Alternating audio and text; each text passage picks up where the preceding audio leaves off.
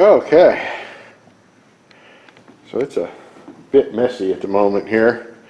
This is the part of videos that are part of projects you never see in a lot of videos. You know, they break it down into easily digestible sound bites or little bites of video and make you think you can take on the world and you know, build perpetual energy or something. But there's really a lot that goes into it, and a lot of time and a lot of tedious, detailed, boring work, which I won't cover here because I don't want to bore you. But anyway, so in figuring out how we want this system to be set up, you know, I have to figure it out to where it's serviceable, and you know, if anything were to break or go bad, you know, can we get to it easy to fix it? So, you know, a little extra thought and time now will save a lot of aggravation later. So,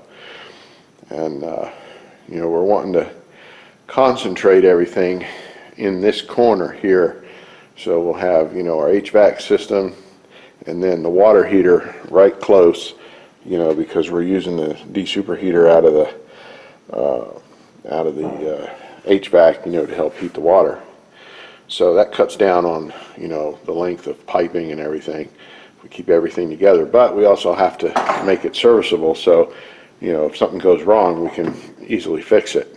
So, you know, just, you gotta remember too, you're gonna have to have some sort of drain pan or catch pan under the water heater and all that good stuff. So it takes a little bit of extra time to figure all this stuff out, you know. And then of course, you know, getting the piping for the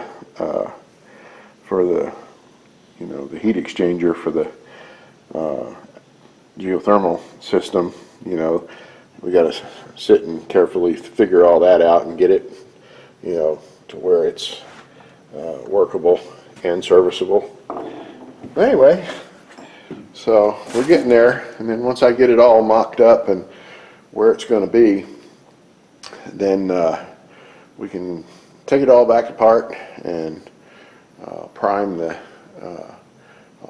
wood, and we'll have I'll put that elastomeric rubber paint on there like I did in the workshop. So it'll be a nice you know, durable finish. So, and if any water should get on it, then it won't hurt it. So stay tuned.